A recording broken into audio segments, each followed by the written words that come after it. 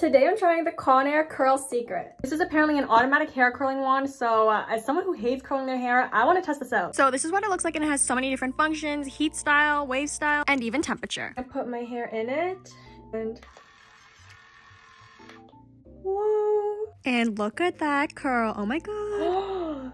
I'm not gonna lie to you guys, my hair did get stuck a ton of times.